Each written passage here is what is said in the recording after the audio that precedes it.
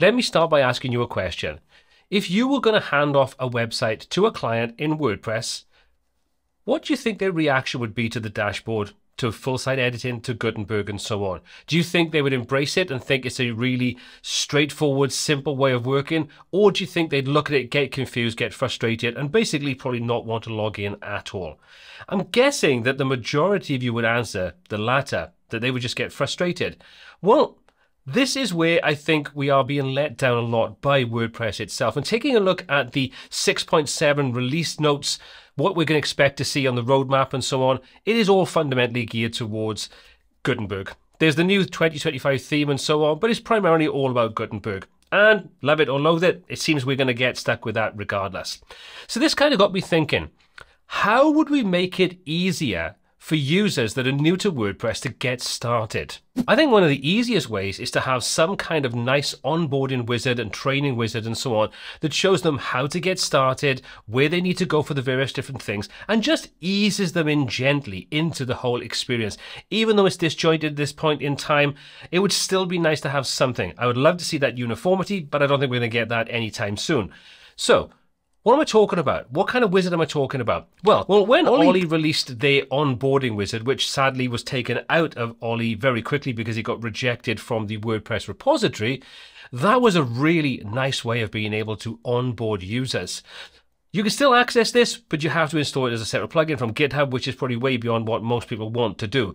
But I wanted to demonstrate today the experience and why I think something like this would be a real advantage for WordPress if they adopted this kind of approach for new users logging into WordPress for the first time. So let's take a quick look at the actual wizard itself. So this is your normal experience when you go into WordPress, into full site edit and so on. This is the more modern look, which, like I've said before, I would love to see this being at least carried over for consistency into the dashboard of WordPress. But like I say, there doesn't seem to be any advancements in that anytime soon, which is a real shame. But let's take a quick look. If we come down, you can see we've got the Ollie setup wizard. We'll take a look at that in a moment. I also want to draw your attention to the Learn with Docs and Videos. So you can browse the Ollie documents.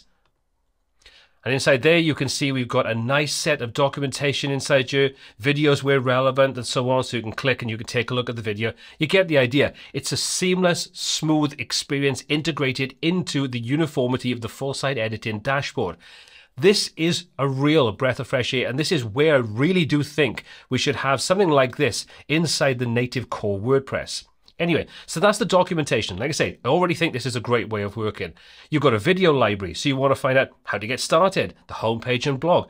All the things that if you are using native WordPress, pushing that full site editing, this would be invaluable to new users.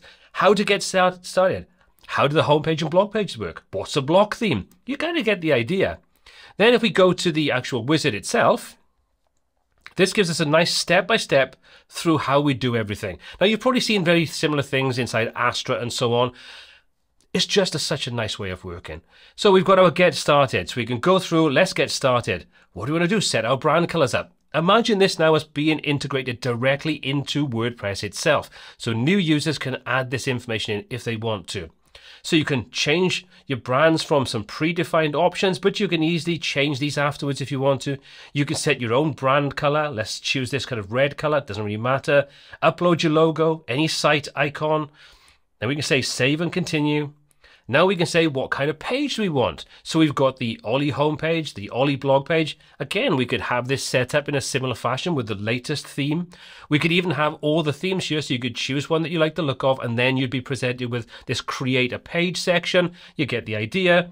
So we'll say we want to create something like a homepage. We'll have a blog page. We'll also have a features page, and we'll have a download page. You get the idea of how this works. They're all pre-built pages. We can choose what we want and then customize them afterwards. We say create those pages and continue. Now we can come in.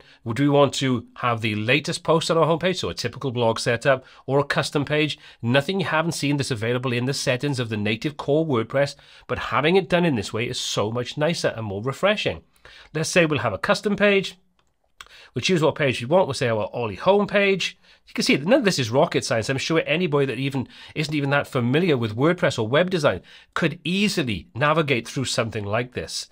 Hit save and continue. we're now done. Now we can jump through, view our site, edit our homepage, edit the navigation, view documentation, create a child theme, probably a little bit beyond what most users want, but having it here is already great because when you are accustomed to working with WordPress, that's a one-click and activate job. So much easier. And now we can come in and say, let's edit our homepage. We're still inside the same setups, the same experience. Our full site editing, like it or loathe it, it's still here. But now we've got all the options to start working. Now, wouldn't it be nice where we've got this design side of things down the left-hand side, that underneath at the bottom, whatever, we had video tutorials to show you how to use this. Go to the navigation, shows us navigation, a video tutorial or documentation, how to use it. Making the whole experience better and easier for the end user should be, in my opinion, a priority if WordPress wants to actually grow its user base and not alienate its user base, which we're already seeing some fluctuations in the users.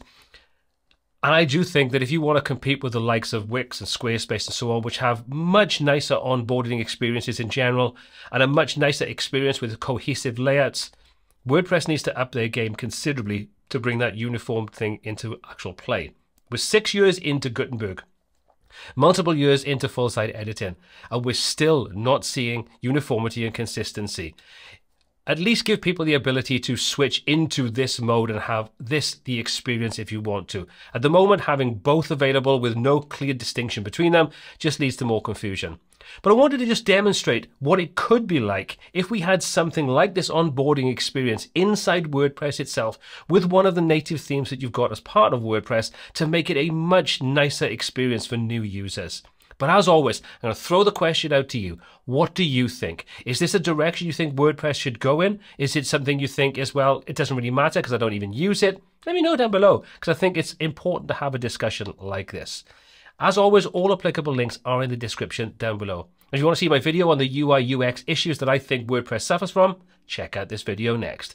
As always, my name is Paul C. This is WPTuts, and until next time, take care.